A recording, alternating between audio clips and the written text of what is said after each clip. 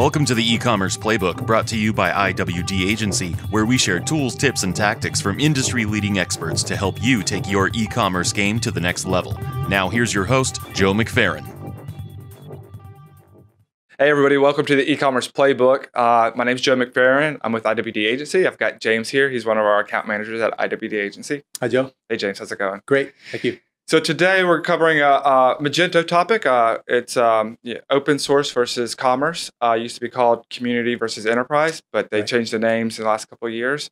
Sure. I think a lot of people come to us and ask us, why should I pay for the commerce version? What's better? Is it better? Can I still use the open source one for production uses?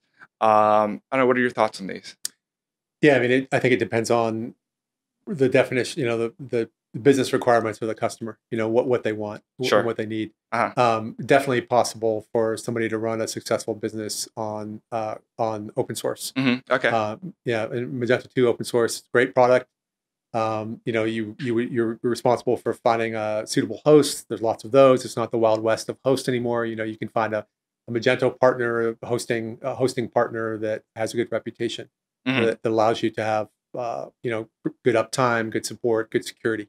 Sure. And I guess it is an open source platform, so it is very powerful, but it also means that you do need to have some knowledge on development. It's not a plug and play type solution, right? Yeah, I can't think of the last time I saw a Magento 2 site running on the Lumia theme, Sure. whether there are any. Lumia theme's the theme out of the box, right? Out of the box theme, Yeah. that Mhm. comes with athletic gear, I think, Okay. as that. I'm sure there are some. We could probably Google it and see. But that means that somebody has implemented either a third party off the shelf theme for that, Mhm. or had a team in house that has created a theme, developed a theme for them. Sure. So that's one component. It makes me think of it. The other part is just the security. Magento will release at a minimum 4 patches, security patches and functionality patches over the year. Some years there could be more. And you really need a team, a trusted team, a Magento certified team that you work with, either in-house or external, to apply those patches. Mm-hmm. Okay, yeah, great. And so as far as jumping to the topic of what's the difference and why should I maybe pay for the commerce solution versus the open source solution? And I know even on the commerce solution, there's the on-prem and the cloud version. Right. But just to focus on, what's the difference between the open source and the commerce, and then we can talk about the hosted versus not hosted. Sure. Yeah. Something I'm have a lot of familiar with is the B2B product that comes. That's Magento Commerce, both Commerce and Commerce Cloud. So if you're a customer that sells not just B2C but B2B, that is a product that Magento has worked on that gives additional functionality targeted specifically to B2B, shared catalogs, some pricing things that are really good for B2B customers, and that's not available open source. Okay, sure. There's also a business intelligence package, the BI tool that they have that gives you additional reporting, on top of that, and that's kind of a next gen reporting. Most people go from Magento. Maybe not happy with what's available out of the box with the Magento open source reporting tool. Magento Commerce reporting tool doesn't give you much more functionality, but the BI tool is really a next gen tool for analyzing, your business. Sure. There's personalization and segmentation tools that are part of Magento Commerce. There's .mailer comes baked in it with some of the additional functionality there. Yeah, Yotpo is now part of it too. Yeah, Yotpo now in 2.3 is part of that, which is great. So, and these are all things that I think is really some customers may base it on revenue. Whether they have these needs. Some customer that maybe they're using it as a lead gen site. Maybe they convert these customers over their phone based Sure. on a sales staff. They might still have the B2B product that's available on Magento Commerce, but not meet the revenue numbers that we think are required to move to that point. It's really based on the business needs of the customer. Sure. Yeah, and a lot of the features that you mentioned, you can implement a lot of those features or something similar with the open source, but you're going to have to buy a third-party extension and implement that, and there's a cost involved with installing that and implementing it and upkeeping it, Sure. and all that stuff, right? Yeah, you get one part we haven't talked about is you get an additional level of support, right? You get a dedicated account manager, you get a contact at Magento, you have the ability to create tickets, and get help with them.